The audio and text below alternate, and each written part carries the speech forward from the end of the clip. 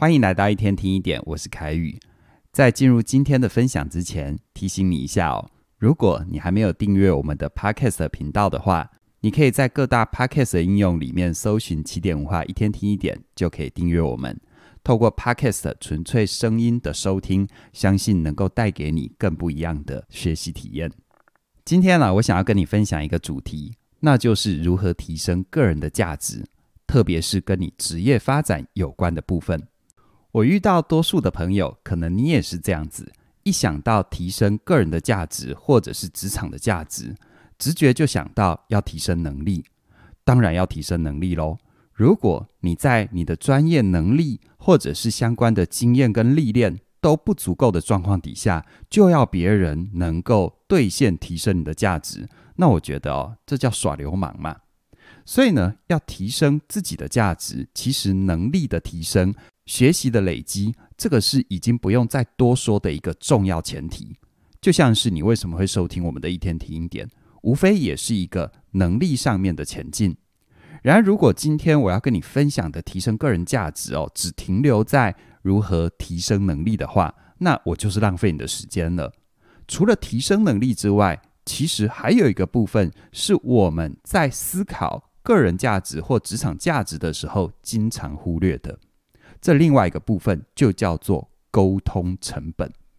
我们通常想到我们的价值，我们都用一种加法的思维，叫做我要有能力加上经验加上历练等等等等等。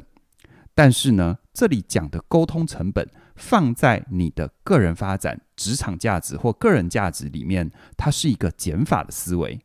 如果写成一个公式的话，你可以把它写成你的个人价值等于你的能力减掉沟通成本。这其实是很容易理解的你想想看，如果你跟一个厂商合作，或者是你有一个部属，他能力非常的好，可是你在跟他相处的时候，却要付出很高的沟通成本。这时候你有没有发现，沟通成本的提高，对于这个人的价值，完全就是一个扣分项。然而多数人会忽略这一点，其实有个很重要的原因，就在于你要思考到沟通成本，它就不是在你的个人本位作为出发点，你必须想到我如何降低他人在我身上的沟通成本。这里的关键就出来咯，叫做他人。其实价值的兑现，它绝对不是在真空里面发生的。你的一切价值认定和你真的能够收获的成果，这些都跟他人有关。所以呢，除了你的加分项叫做能力之外，你有没有思考到沟通成本这一个部分，我如何降低别人跟我互动的沟通成本？沟通成本当然包含了我们的表达能力，但是更包含了一件事情，叫做我们能够用什么方法，花多少时间，让对方更容易的达成相信我们这个目的。其实信任是无可取代的。就像是一个信任的人跟一个陌生人跟你合作同样一件事，你总是会对信任的人放心很多，于是你才能够腾出手脚去做其他的事。但是跟一个陌生的人因为没有信任，所以沟通成本很高，这时候你能够专注在关键事物的精力是不是就被稀释了？而沟通成本的理解，如果是放在一般的上班情境，我想这在我们过去的内容我已经分享了很多，尤其是我也推出了全方位职涯思维这一门课。而今天侧重的沟通成本，反而比较是放在一个你需要行销你自己，你需要建立你的对象，你的 TA 对你的信任这件事情的沟通成本。说得更白话一点，那就是我如何降低别人认识我或者是懂我的成本，进而让他们能够相信我提供的商品跟服务，而成为真正会付钱给我的客户。所以回头来看这个公式，个人品牌的价值等于能力减掉沟通成本。能力当然要不断提升，可是沟通成本有可能把它减成零成本吗？我想除非你提供的服务具有独占、不可取代，而且别人一定需要这样的特质，否则几乎不可能有零沟通成本这件事。不然你看这世界上无数的大品牌，他们是不是都用尽各种方法在打广告？这些广告一方面是这些品牌所付出的沟通成本，而二方面，他们的 TA 也在付出沟通成本，他们的注意力就是成本。我能不能让我的 TA 付出他们能够接受的成本，也就是有限的注意力，却能够建立起坚固的信任感？我想这个时代给所有的个人最大的祝福，就是在于我们有很多的工具，可以让我们的声音被传出去。只是一切都是一体两面的，你的声音可以很容易的被传出去，那别人的声音也是一样啊。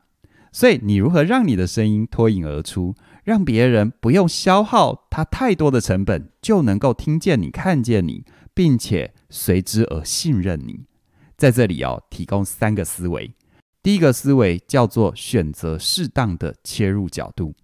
以我自己为例，我当初就是选择把心理跟真实生活里面的事件结合起来，把心理学的理论转化成一般人很容易懂，而且随手可用的切入点。所以呢，选择切入的角度，你可以用一种结合的概念，就是把 A 结合 B， 比如说把精油结合心理，或者是结合情绪，再不然就是把某个专业，可能是塔罗星座，结合成你个人独特的人设，就像是我们现在说到国师，你都会知道是谁。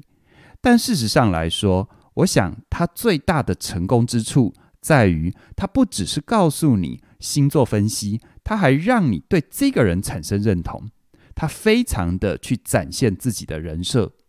所以呢，找到一个切入的角度，并且尝试，你才会有开始。有了这个开始，别人才有认识你的机会。而当你开始有一个切入的角度之后，记得第2个思维点叫做往下挖深度。再拿我自己作为例子，我结合了心理跟生活的应用，于是有了这个角度，我开始不断的挖深度。而深度的展现，就是你看到我们的线上课程。我不仅是泛泛而谈的去谈一些现象，我还把那些对于多数人来说有需求、有痛点的东西，把它开发成为一个一个专门论述主题的线上课程。同样的，放回你身上，如果你已经选择了一个角度，你就要开始去思考怎么样可以挖得更深。而有一个最简单粗暴去挖深的方法，那就是逼迫自己定期的推出内容，定期的更新。如果你每天都跟我一样要推出内容，你应该不会第1天跟第100天说的东西都一样吧？这也太混，或者是这也太烦人了吧？虽然你不用做到每天都要推出内容，哪怕是每一周，那么随着你在准备每一周内容的过程当中，你一定会针对你所选择的切入角度有更深的前进跟理解。这一切是你头没有洗下去不会发生的。所以选择好角度之后，记得把它挖深。而挖深最粗暴的方法，就是持续的分享内容。当你有了切入的角度，你也开始去挖它的深度，那么经过一段时间，你可能就会进入第3个思维点，叫做提高自己的高度。所谓的提升高度，那就是建立在你有深度的基础底下，你开始重新思考你的专业和你所呈现出来的内容。我遇过蛮多例子他有了角度，有了深度，但是他也就习惯了。于是呢，他开始掌握了一个成功模式，他就如此这般的一直做下去，一直做到这个成功模式他失灵的那一天。也就是说，他亲手创造了自己的成功，接着再见证自己的失败跟下滑。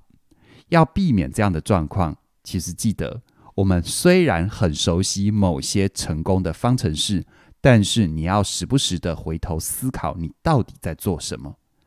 当你只是习惯性的重复，那么你所谈的东西，无论刚开始有多么的吸引人，久了它会失去生命的。而你的听众也会成长，他们不太可能满足你仍然在重复同样的东西，或同样的感受思维。所以高度虽然有一点抽象，但是我会说它是一种思考的再思考，重新思考你到底在做什么，重新思考你到底为什么做它。当你有了这一份觉察跟看见，于是你可能就会发现新的切入角度。这个放到我自己身上，你可以看到我们关注的主题和所推出的课程其中的迁移跟变化。而在角度、深度跟高度的循环前进这样的状况底下，拉回前面谈的个人价值等于能力减掉沟通成本。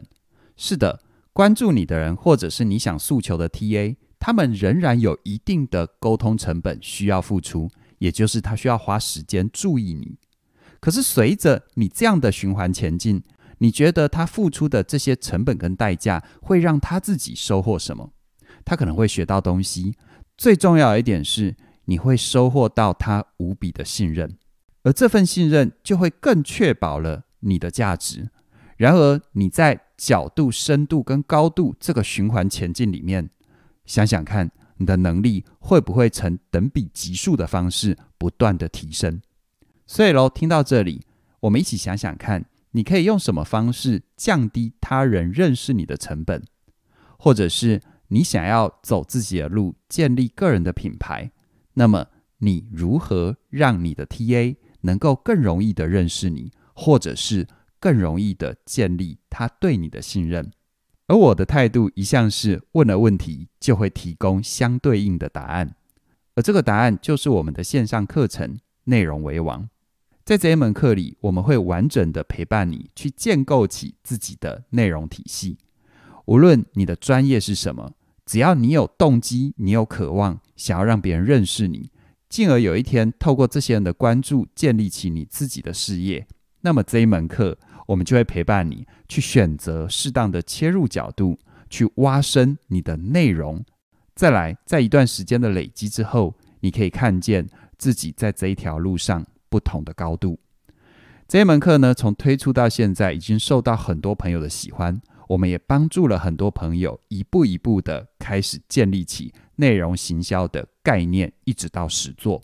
而更重要的一点是，内容为王2888的优惠价即将在3月15号的晚上12点就截止了。所以如果你还没加入的话，请你务必把握这难得的机会。详细的课程资讯在我们的影片说明里都有连结，期待你的加入。希望我能够陪伴你一起找到角度，扎根深度，提升高度。祝福你，今天就跟你聊到这边了，谢谢你的收听，我们再会。